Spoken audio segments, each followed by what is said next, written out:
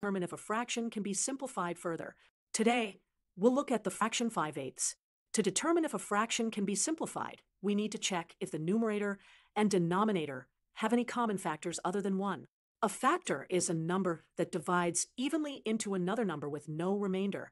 Let's start by finding all the factors of 5, our numerator. 5 is a prime number, which means its only factors are 1 and 5 itself. Now, let's find all the factors of 8, our denominator.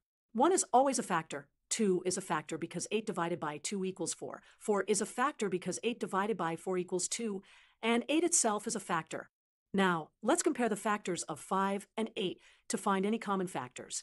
Looking at our lists, we can see that 1 is the only number that appears in both lists. This means that 1 is the greatest common factor of 5 and 8. When the greatest common factor is 1, that means the fraction is already in its simplest form. Therefore, 5/8 cannot be simplified any further.